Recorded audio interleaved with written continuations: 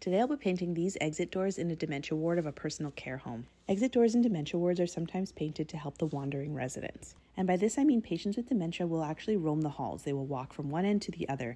If there is an end of the hall that looks like an exit door, they will sometimes stand there and try to push it open.